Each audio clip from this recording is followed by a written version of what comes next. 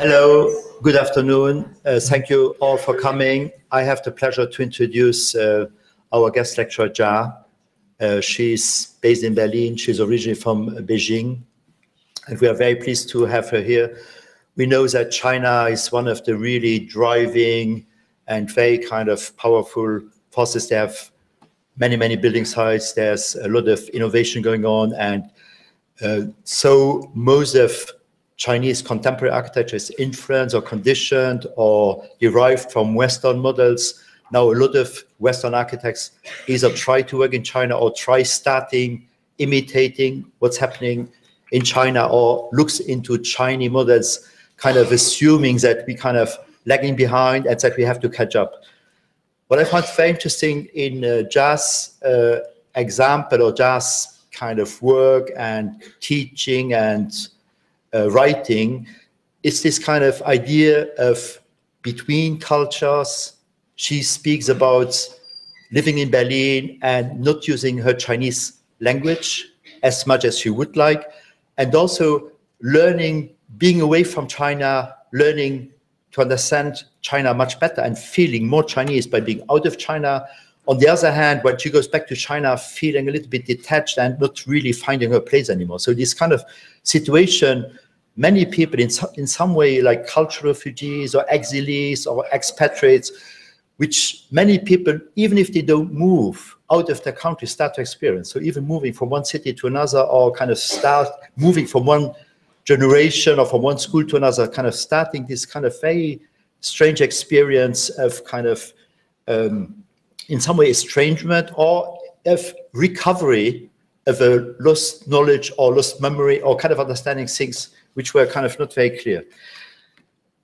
What I found also so interesting in Jia is that she left architecture to do something, I think, different, which I think follows up in some way on a larger cultural aspiration. So she kind of is an artist, does installations. She's very interested in calligraphy, which I think is very fundamental to her work, as it kind of has this both an abstract, intellectual, symbolic dimension, but it has also the figural, pictorial, and I think spiritual dimension, which kind of in some way in architecture we also struggle with and aspire to. She has been doing very successful exhibition. Actually, she's going to New York now. She has exhibitions in South America, in Europe, a group exhibition, also individual exhibition. She published actually a very wonderful book on Chinese landscape architecture, which is now in the process of being translated into English. She worked with quite famous artists. She was a public relation manager for YY, who's probably somebody you are familiar with. He was one of the most prestigious artists involved in the building of the Olympic. In the Olympic architecture, he was actually co-designing the nest with Herzog de Meuron, and got also some fame because afterwards he got under problems because he was very outspoken, and so a very interesting person who is now a visiting professor also in Berlin, and got in trouble getting a visa for the United Kingdom, as you might have heard about. Now, let me just kind of read from some of her very beautiful writing, which you can actually download from I mean, she has some articles in Huffington Post, and there is some really interesting other writing you can download.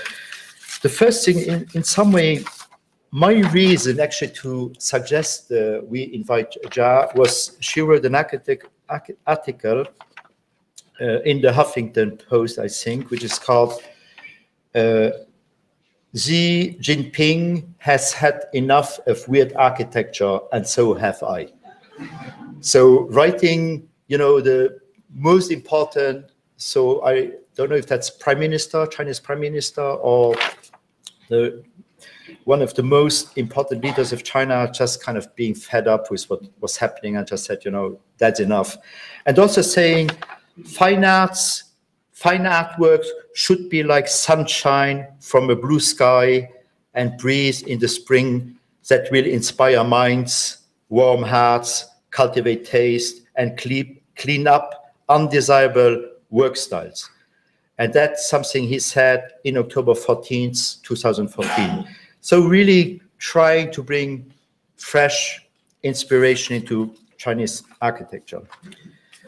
One other quote from her writing, which I find very interesting, and it goes so much against what we often assume. We assume that globalization is this kind of terrible thing which happens all over the world, that is kind of completed. And it's very interesting that there are many people kind of really looking at it very differently. And I found it very surprising when I read through her biographical notes that she, as a student, has actually not seen very much of the modern architecture which was built in China, which we were very familiar with maybe in America and in Europe, whereas Chinese students had apparently to struggle to even find literature. So they were kind of craving for Western modernism, but they couldn't see it live in situ, but they had very limited information on it. So what she talks about architecture, and I think this explains also maybe some of the orientation and some of the maybe fantasies of Chinese architecture. She said, for us, and she speaks about the architecture students, for us, modern architecture was in many respects imaginary. So it's a part of a kind of imagination, of a kind of really beautiful projection, which they kind of haven't really seen or experienced completely. And maybe the hangover is coming, or it's maybe coming. Now, also, she also says China's self-inflicted cultural destruction, and she mentions that by 2005, less than 10% of the historical stock of architecture survived. I don't know if it's in China or Beijing, in Beijing. So only less than 10% survived, and then with the Olympic construction, even the less than 10% were diminished. So there was more and more destruction going on. So self-inflicted cultural destruction, frenzy and despair, combined with increased idealistic workshop of the West, has yielded a strange state of affairs. And following later, she said, bulldozers not only demolished traditional buildings, but were the essence that were the essence of much of our history, but they also demolished much of the harmony, contentment, and optimism that we inherited from traditional Chinese thought. And so, I was talking about global, so a last kind of quote, global strategist Pankaj Ghemawat published World 3.0, a book on how limited globalization really is. This condition may have its benefits. I learned that the inhabitants of my adopted city, Berlin, know very little about China, but they have plenty of curiosity. Being asked all the time about China by my friends and living 7,000 kilometers distance from Beijing makes me think of my home country all the time. James Joyce lived most of his adult life in Trieste, Zurich, and Paris, but he only wrote about an Ireland he could neither escape or forget. Nostalgia is an eternal theme in literature and art. When I think about China, from the vantage point of Middle Europa, where I have no personal history, looking back helps me to understand better the gap between traditional Chinese civilization and the tsunami of Western trends that has swept over China. On the one hand, Chinese have been excited and curious about new emphasis from the West, but since we are struggling to find our way through these cultural connections and differences, we often get lost and abandon our own culture, and so on and so on. So let me just conclude by also mentioning that Jia has studied cinema, publishing. She has a master's in traditional opera, history of opera, and I think she has a really, really well-rounded and very complex kind of profile, which I think will allow her to really give us a very sophisticated presentation of Chinese contemporary architecture and kind of what we can learn from it and what we kind of shouldn't learn from it. Let me conclude by thanking all the organizations and people who make this this conference, this lecture possible. So I like to first thank, of course, the School of Architecture for their incredible lecture series. I'd like to add my colleague Samir Yunus, who chaired the lecture committee. I like to thank the Snipe Museum, who not offered only graciously the lecture hall here, but also contributed and sponsored the lecture. I'd like to thank the Liu Institute for Asia and Asian Studies. And I also like to thank the Institute for Eastern Asian Languages and Literature, who also sponsored. I would also like to invite you, for people who are interested, the Student Association for Women in Architecture. They have organized a very, I think, interesting conversation, discussion tomorrow at Bond Hall in our gallery space, and where Jia will not only speak about her career as an architect, but she will kind of more comprehensively also present her artwork. Please join me in welcoming Jia, our tonight's lecturer. Thank you.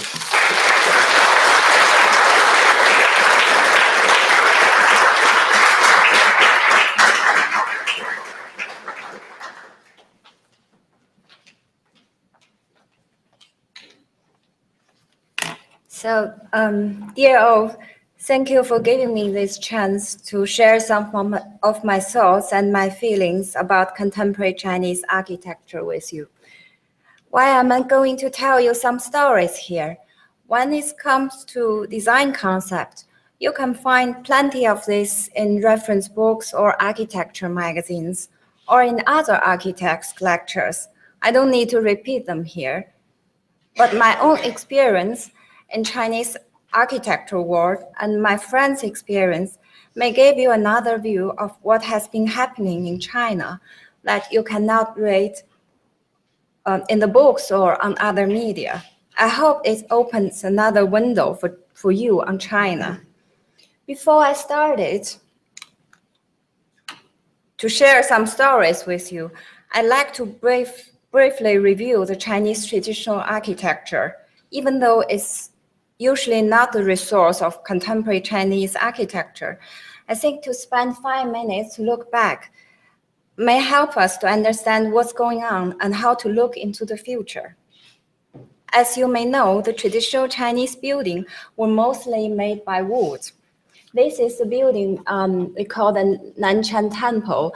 It's built about 782 BC and from Tang Dynasty. That's a very few traditional Chinese architecture still existing from that period. And probably, if you know the Chinese history, the Tang Dynasty is a glorious period in traditional Chinese history, the architecture, the culture, and the poems, and also the empire. So just the opposite of traditional Western architecture made, the opposite of traditional Western architecture made by wood. So for Chinese, to coral or mine stone was in science to violate the natural landscape. But the use of wood, which was renewable, was a material that for the Chinese seemed more like continuance rather than violation of natural order. That's the whole of superior harmony that's in Beijing, that's Taihe Dian, the structure of the old traditional Chinese building.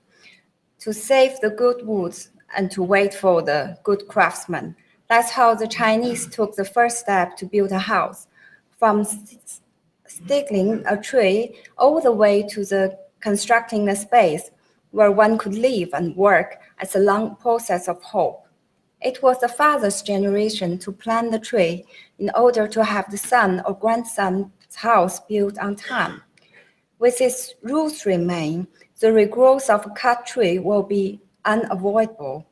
And with its source remain, the restoration of abstracted water will be unavoidable. With its base remain, a disaster which has temporarily disappeared will truly repaired. This quotation is from 5th century BC to tell people what we learned from the tree and how we use this knowledge to create livable habitat for humans. But the wood structure is just a general concept. In each different area, the local architecture was quite distinctive. But there was a force to gather all this local architecture as a Chinese architecture. That force was the Chinese language. Western language are most often derived from Latin or Roman script. That's later evolved into separated languages. The result was that adjacent area was divided in different countries because of the language differences. But the Chinese language, which is a language based on the Han Dynasty, Han nationality language and culture, was like a super enhancer that puts broken pieces back together. History has its own enhancer, bureaucracy, and a united language. The Chinese language is a bureaucracy and bureaucratic administration brought different regions and cultures and even minorities into a precarious union. Ancient China didn't treat architecture as an art deliberately. Deliberation means consciously intention. It maintains artificial elements. The Chinese character of artificial or fake is a complex of two characters, man plus make. So man-made is artificial or fake. In another word, it's not quite right. From that theory, architecture was born between man-made and nature being developed in such a way that humanity becomes an integral part of nature. From this idea, the traditional Chinese architecture acquired some special features. The tendon joint, this is the tendon joint. The tendon joint structure in which all the wood parts are joined by a special design without nails. The more pressure, the more stable the structure. The old maxim, walls falls down, but the structure remains, is a way to describe how stable the wood structure remains after an earthquake. With age, the wood will be loosened, but because of all parts connection lead to in different directions, the stress achieve a new balance to make it as stable as before. The standard of modular construction was established from 1093 BC.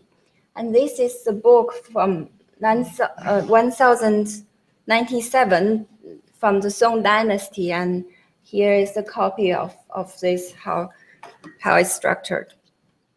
And horizontal instead of vertical extension of architecture allow this 720,000 square meters Forbidden City.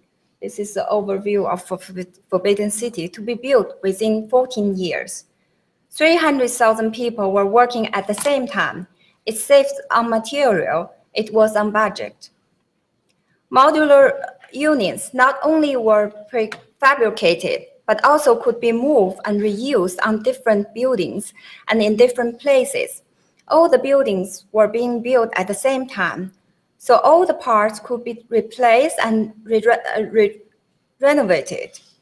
If the bigger parts suffered wear and tear, they could be cut into smaller parts in order to be reused. Besides that, there are some other unique characters of traditional Chinese architecture.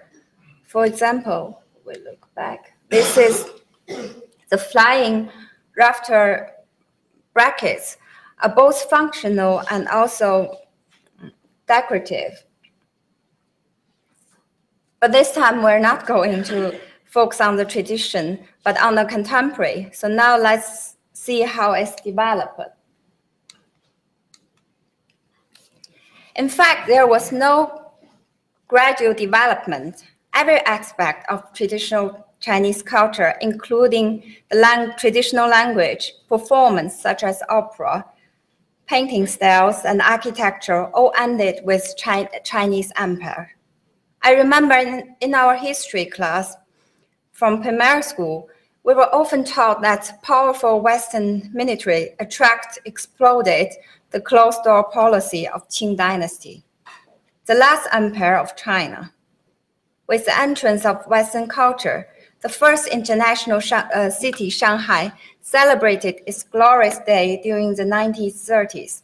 This is a poster from the 1930s of Shanghai. And there arrived many experimentals with the combination of Chinese and Western architecture style.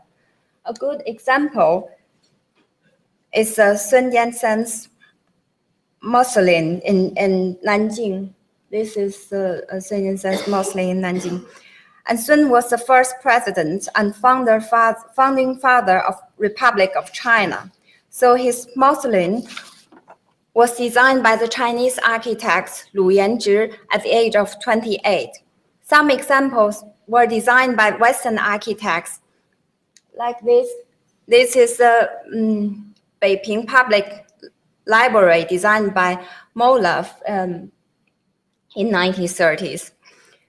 This delicacy with advance of the World War II. So shortly after the People's Republic of China was established in 1949, socialist realism architecture based on the Soviet model became dominant style of public building.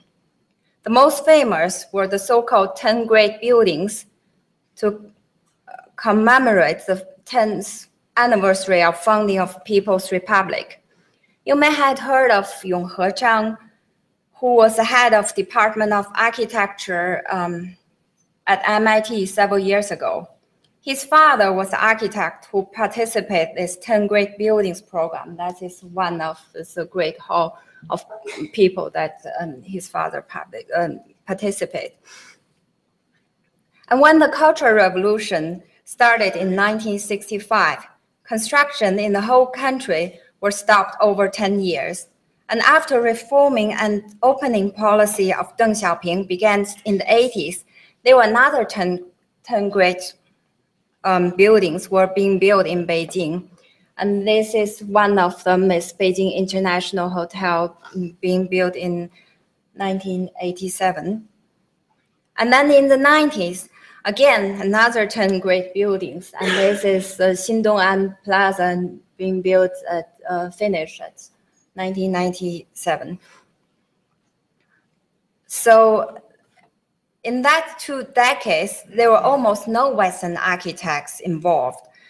During that period, you could see that besides imitating Western modern architecture style, the Chinese architects tried to impose traditional Chinese elements. There were lots of criticism of tendency to add Chinese roof to Western buildings when I was at the university in this late 90s. Then the influx of Western architects had their glory days in the end of at the late of 90s and the beginning of 21st centuries. But unfortunately, you miss it. It started with Jean Nouvel's Grand Opera House.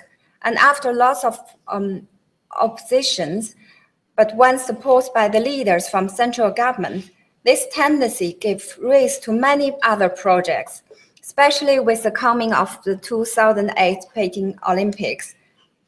Conservatives began to call China a testing ground for the Western contemporary architecture. Although I'm not going to tell you that how Herzog de Meuron won the National Stadium contract, I was working at Ai Weiwei Studio at the beginning of 2013. Herzog de Meuron was introduced by Wu Lisik, one of the most influential contemporary Chinese art collectors, to Weiwei. So the current leader at that time, Chairman Hu Jintao, knew Weiwei personally. For Weiwei's father was a very famous communist party opponent. So Weiwei had chance to represent Herzog Dömerung's design to Hu. I was there when he prepared the presentation. I mean, unfortunately, I didn't thought about to take some pictures, so I couldn't show you the pictures at that time. But in the flea market, that's antique market, that Weiwei had found a big bunch of thread from the majority area. It wasn't on a spindle or in a ball. It was a traditional way of winding thread and to make it lots of skill to master. And the result looked exactly, like the bird nest. You see this kind of like thread.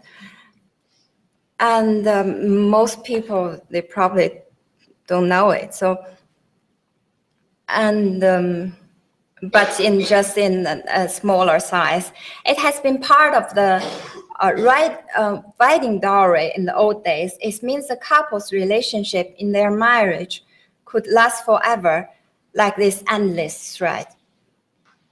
We can't deny the friendship or the access of Weiwei to the Chinese head of state was helpful to realize this project. Perhaps equally important was the architect's desire to find inspiration in Chinese culture and devise a method to forge a relationship between the design and traditional culture. When Zaha Hadid, this is not Zaha Hadid's project, but when Zaha Hadid got her first project from Soho, China, one of the biggest Chinese real estate developers in 2003, her student, Yan Songma, was working along with Japanese architect Yusuke Hayano at her London office. Those two went to Beijing to start working on the project, but soon after, Soho China had financial troubles and did not go ahead with the project. So the two young architects had no chance to go back to London to work with Zaha again. Since Zaha wasn't sure if he could get another project in China. So they opened their own studio called MAD. I was also there at the beginning and facing all the difficulties with them. To have the first media coverage wasn't that difficult at that time. There were very few architecture studios in China. Most of Chinese architects at that time were still working in the state's architecture companies with hundreds of architects and engineers working together. So MAD was very lucky to be one of the forerunners that all the trendy and cultural magazines were looking for. MAD became famous in very short time, but still in the first 3 years, although lots of people knew their design and they won some competitions, they did not manage to get any real projects. The studio went almost bankrupt when Qun Dang joined and became a partner. And her husband was a banker and provided a law to MAD, so MAD survived. When it came to MAD's first real project, the clients knew it was the first, so he negotiated hard on the design fee and keep it very low. But despite this, the project ended with the bankruptcy of the clients. This real project they finished in 2002 in Canada. It's called Absolute Towers. It's a residential project. Each building is around 40,000 square meters. So you may know more this kind of stories than I do. You may have to face similar difficulties one day yourself. But the main point is still design.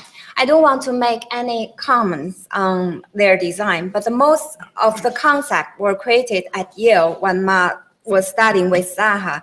So you could see, if you know his design, you could see some influence from her.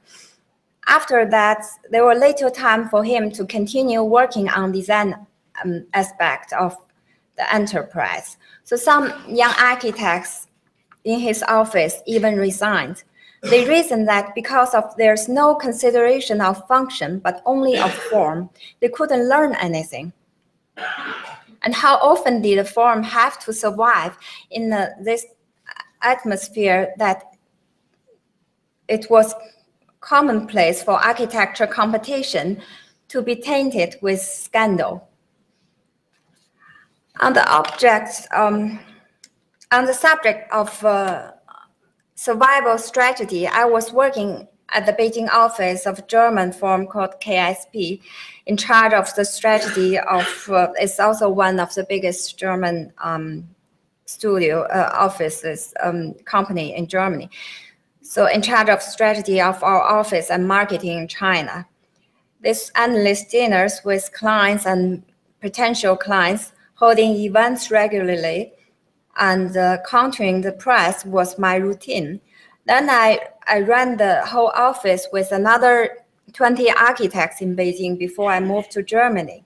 During these days, I managed to participate along with so many others in seeing China take its first tentative step on the way towards a new architecture. This is the view of Beijing, and you see here is CCTV, and this is the new World Trade Center. But China is not only Beijing, and this is also China, the countryside. After the city was occupied by contemporary architecture, rural development became a new topic for Chinese architects, and with the typical Chinese speed. Lots of Chinese rural area had been built up like this. This is a village that happened to be in the northwest, but it doesn't matter. Most of them look the same. And this is also China. The picture from my architect's friends. When they visited the place first time, they were shocked to find there were still some places like that around. The old broken houses were empty, and there were no furniture, no accessories, only some potatoes on the ground. The local people don't speak Mandarin. Their local dialect is far from standard Chinese. Difficulties of communication marginalize the whole area. Besides, and that is close to the Golden Triangle, one of China's two main opium producing area. As marginalized people, they can't find normal jobs without speaking the Chinese. Very often, the young people move to the city and fall into life of drug trafficking, as often many of the children. Once the governor of Sichuan, because this is a village of Sichuan, so once the governor of Sichuan himself visits the village, he couldn't believe what he saw either. He and other governors implement the new village planning like other rural area, like what we saw, this kind of building, and use the same building there, but this monument's geography and climates are not fit for the building designed for the plains. Soon after, the new building were destroyed by storms. So the Women and Children Development Center were willing to help children. My architect's friends, Ava A. Arch, heard about this and came to help build the new local school. This is their design. And beside the school, I'll show you some, yeah, that's this classroom. And this is on the process. So beside the school design, they helped some traditional architecture scholars. And that's this is the old traditional building. But of course, this is from the leader of the village, you know, that's not the poor people there.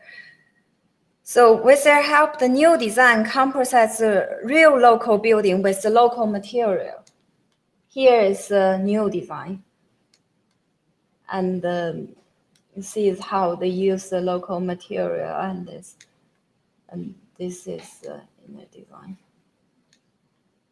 And here is the whole village. And this is a sample of a union.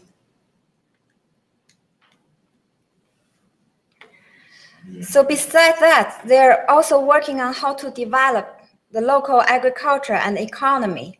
This may not be the commercial role of architects, but it offers hope to the whole region. With the limited budget, the construction of school was forced to stop. So they forged links with QQ, a huge online social network in China, to raise money to finish the project. That is the story I most wanted to tell.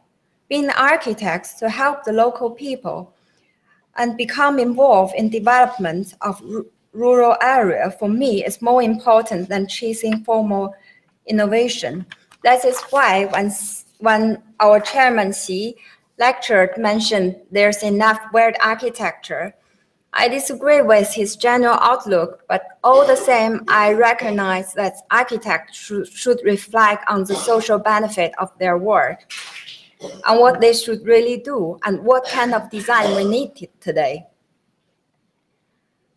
As Astar Parvans had said on TED Talk, the uncomfortable fact is that actually almost everything that we call architecture today is actually the business of design for about the richest 1% of the world's population.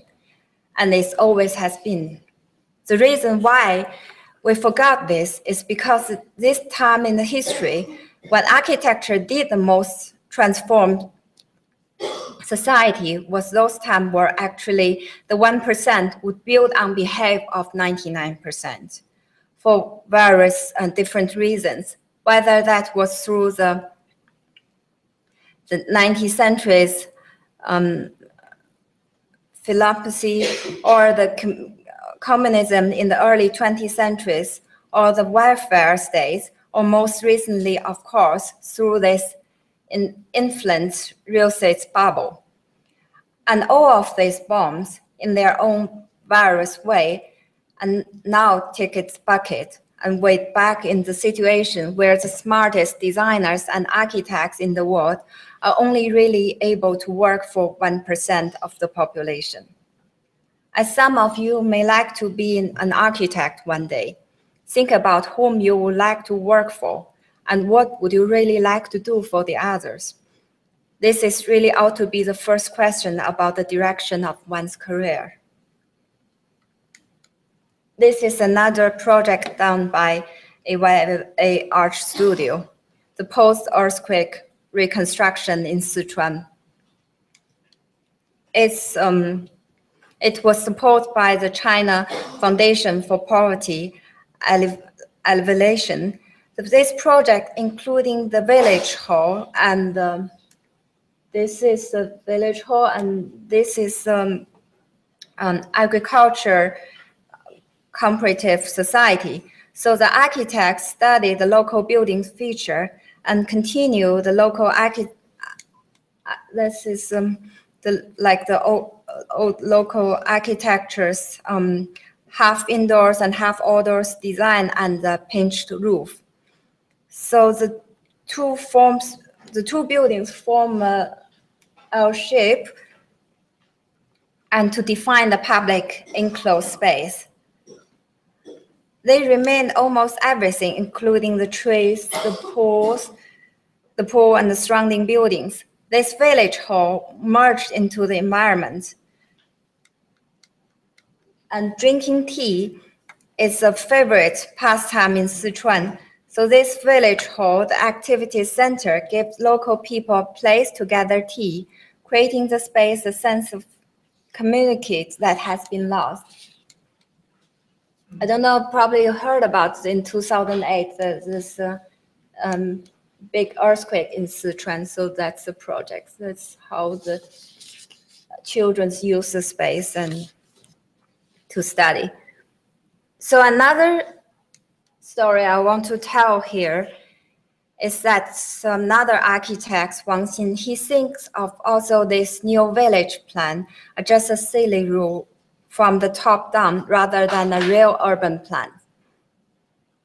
Frankly, it was a disaster for countryside to destroy the local style and the features. As an architect, to bring back design to the local people and let them decide what they should build individually. It's a way to create a wide variety of resource for design. He's trying with the shadow of pine tea gardens to bring the vitality for the future development of countryside. This side is a yard in mid-school teacher's house. It's only 7 meters by 8 meters. So 2 sides are house and 2 sides a wall. So you see on this are the houses and this side is a wall. Here is the entrance. So once in design, that's 2 meters by 4 meters building on one side is more like an object than a building. The whole side was divided in 2 parts, outside a Chinese tea garden and inside the Japanese tea ceremony. This is the Japanese tea ceremony. This is the Chinese tea garden. The exterior Chinese tea garden is more like a party space. The architect was inspired by the traditional Chinese painting. That's what we saw. This is a traditional Chinese painting. Huishan Tea Gathering, and which have several intellectuals gathering under the pines and enjoy tea and talking. Wang Xin planned to have 5 pine trees in the garden and named the project the Shadows of Pine Trees Tea Garden. Here's the pine trees. In the transition between the outdoor tea garden and indoor tea house, there are several stairs. There are several stairs and also work for sitting. So step on stairs and space become narrow and smaller. And through you entering a cave, the door is only 1.50 meters high. So you have to crawl into it. Like the traditional Japanese space, when you sit down, you feel differently in the space than you could feel standing up. Through touching the space, everything scales the size between the furniture and building, in order to see the bigger things through the smaller ones. You hear the sounds of water coming through the corner. Open the window where the painted leaves are. You will see the water from the mountain drops into the tea garden as the fountain flows through the tea table. Another side of the window can be removable as well. So each side represents a view like a picture, a lamp in the corner, pine trees, and so on. The house is situated obliquely, like on the side, like a boy in the old Chinese poems, sat sideways on moss and silhouetted against the green grass. The entrance and exit refer to Japanese tea ceremony. This styles and symbolic demands make you feel that you're in the theater side or become an actor or actress, because your movements are very close and related to space. Although the outdoor and indoor represent 2 different ways of drinking tea, but the architect doesn't treat it as different between the culture of 2 countries. He thinks it's only a question of time, since the Japanese culture was strongly influenced by Chinese culture 1,400 years ago, and the 2 spaces form a dialogue. To drink tea in such a space will give us a counter view of the relationship between the people and the environment. When we imagine how our ancestors used to enjoy tea, another kind of profound feeling arises from the virtue of history memory. Conflicts are bound to arise from the different cultural background of the architect and clients. From the beginning, the clients didn't want to lose his 10-year-old tree in the middle of the site. He asked the architect to add a path of rocks he had collected. The architect always offered a better solution without losing the sense of the original design. So the whole process became unexpectedly pleasant. I was curious how the original teacher, without fortune and from a countryside, decided to hire an architect to design a tea house and a garden. To find out the reason, we have to look back the architect's antique tea set collection. One of Wang Xin's students continues his study in Japan. He wants to have a part-time job to support his study. So Wang Xin suggests that he import Japanese antique tea sets as a business. The student becomes very interested in tea ceremony culture and builds a following. After a year and a half, besides his expenses, he saved some money. He wants to use this money to build a tea house for his father in the countryside. In that way, his father becomes the client in our story. One day of the groundbreaking, Wang Xin mentioned this tea garden as the dream gift of a son to his intellectual father. The teacher, the clients of this project, couldn't hold back his tears. From the early time, the traditional Chinese garden were an intellectual ideal. It materialized the dream in your heart and has nothing to do with the reality. That is why the old garden in Suzhou didn't relate it to the urban environment. Once you enter, you forget the outside world. It is how the garden owner kept their distance from the outside world. The design of Japanese tea house derived from a similar wish. Although it's small, it's not like a snail shell that encloses. It's open you another world. Like all the traditional Chinese garden, the shadows of pine trees, tea garden is also very small, maybe even smaller. But from this small point, the architects set a big example for all of us. He tried to create a new possibility for human relationships. It's his aspiration in that through design, we may add dignity to people's lives by knowing their highest impulse. I'm afraid I have to end my stories of contemporary Chinese architecture here.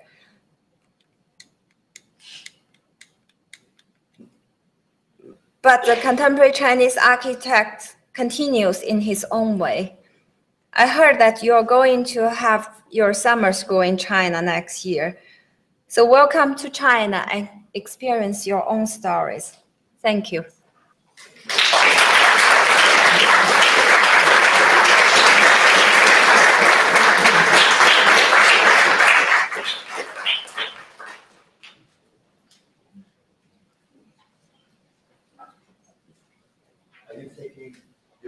Some questions? Yeah, if there are any questions, please let me know.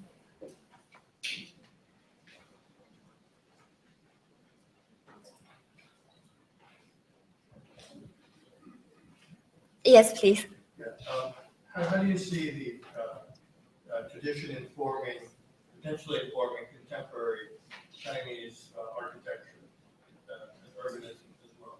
There's some examples, I think, that we've seen in our travels there. Summer schools have occurred every other year. But how would you see that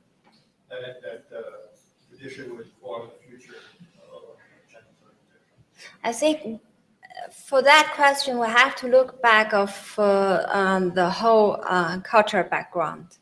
If people, I think especially now, and most of Chinese and more Chinese, they really look back of their traditional culture. So that's also affecting the architectural world. I think in very near future, and also the example I gave that you see the young architects more focused on the local architecture and study the feature of them and try to inherit it from our traditional culture. Even it's not Han nationality culture, but it's still Chinese culture. So from there, it's also the reason I'm giving this lecture today. I do see some hopes. So I'm very happy with that. Although I have to say there's lots of mistakes that the Chinese architects has made or even from the leaders made that it cannot backwards but somehow that's, I think there may be some hope in the future. Please. Yes.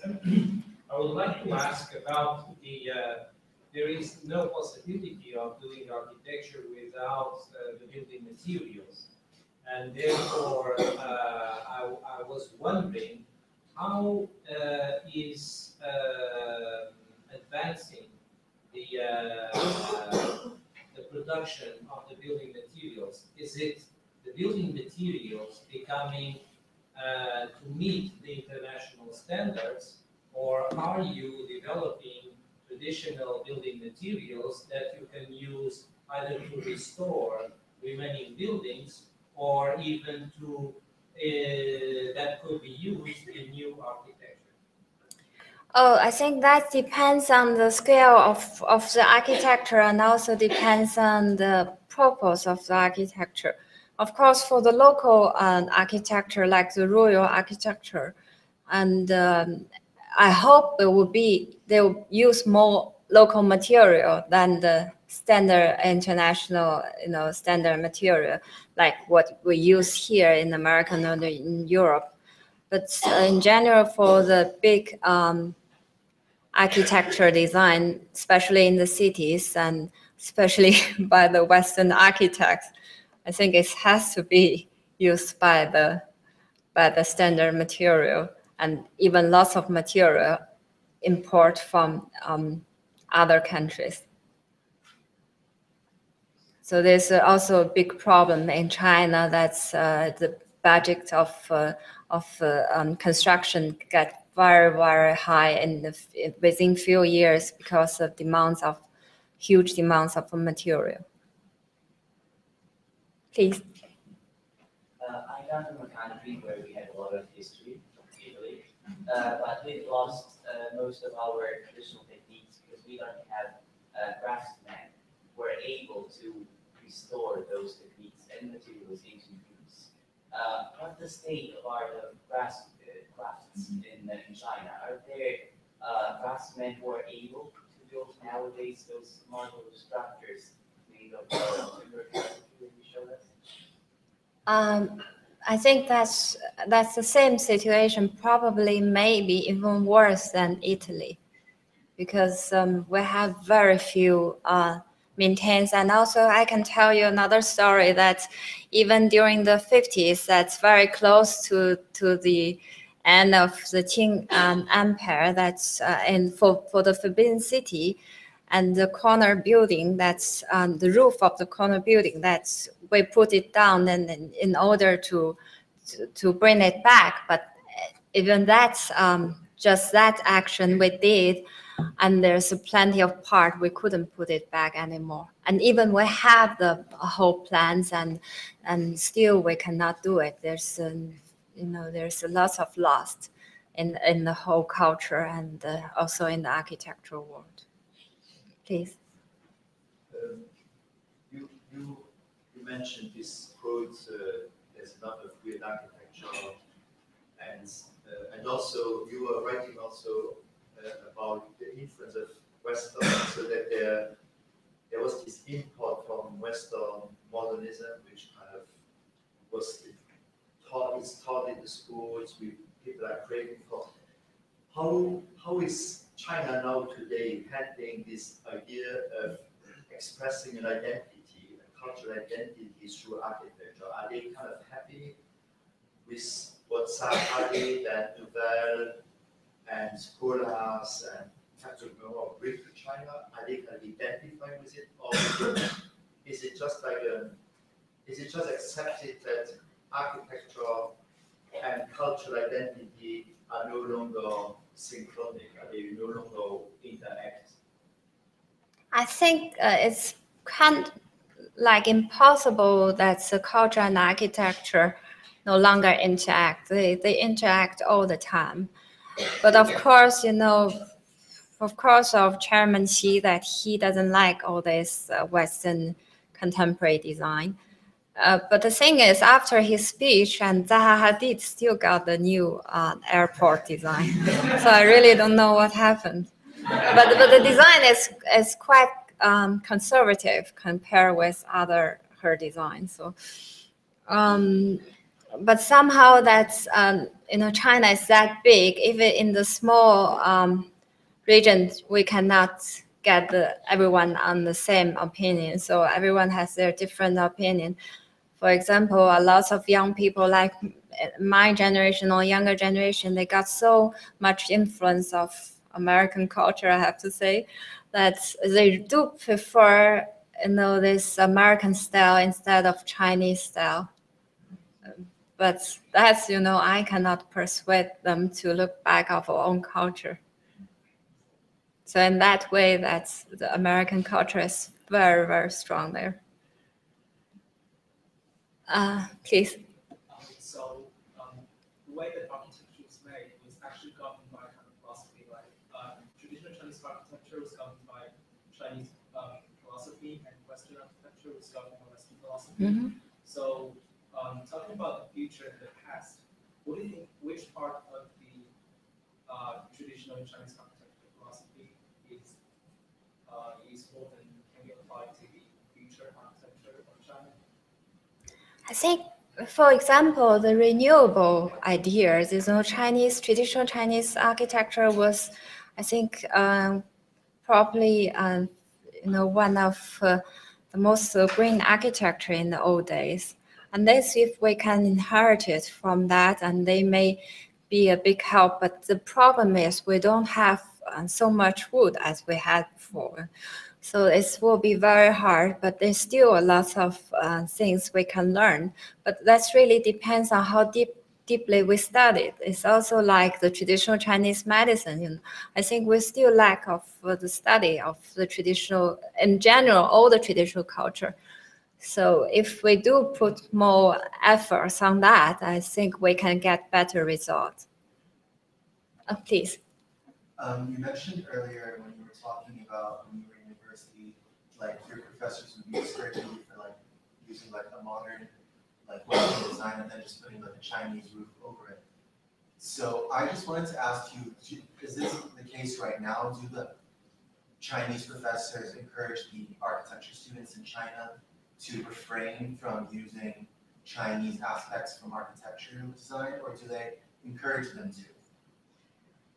I think this is not the point now anymore, but I think it's divided now. So some Chinese professors, they're really interested in the traditional Chinese architecture.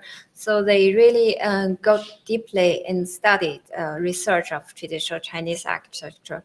From that, they don't do strongly mixed design anymore.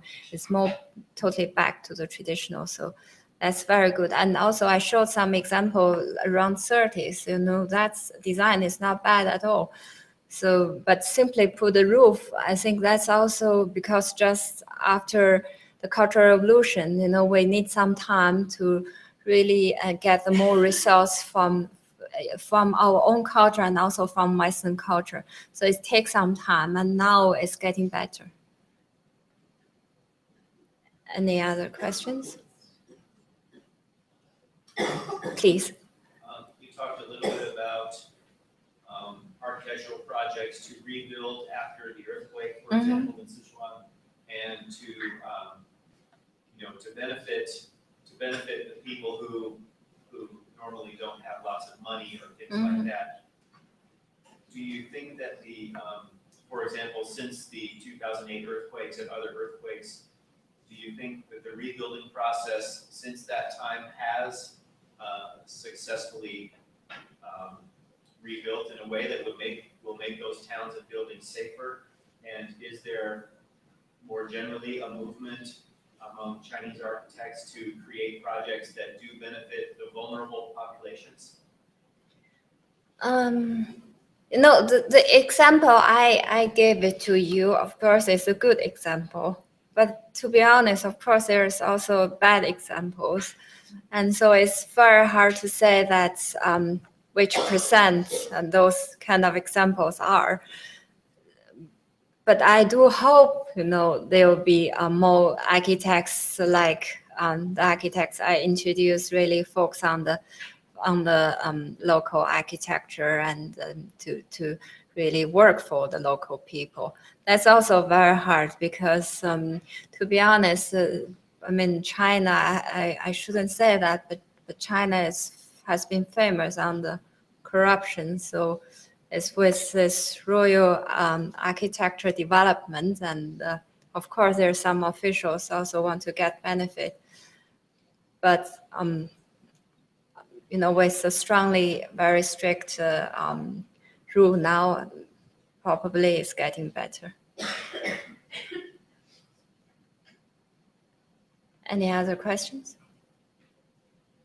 Please. Does China have new buildings built with traditional architecture in the past 10 years, or they are just building with glass and steel? For the small scales, there are plenty architecture built in traditional ways. And some architecture even totally use the traditional material. Even it's very hard, but you know, some private clients, they can offer it. So they did build, and some new designs, and even design not by the architects, but they're very good design. Please. Yeah, so it's so interesting that what we see in China is what is published by the magazines, and magazines tend to publish the very flashy international star architecture. Mm-hmm. It would be very interesting to see the percentage really of impact this international architecture. And what happens locally with sometimes small firms or self-construction. So do you have an idea of the scale of how big is the scale of really national architecture in China? I think it depends on the scale of the city and the rural area now, because more and more people move to the city, and now even the small cities in China, they try to look also international in way, and also that's kind of reasons. I have to say that, for example, some rich Chinese, they like this luxury brand because I have to say we were very poor before. And that's when I work with Wei Wei, and he mentioned that's probably very few idea. I totally agree with him. And he said American, they never care about this luxury brand because they don't need it to show off.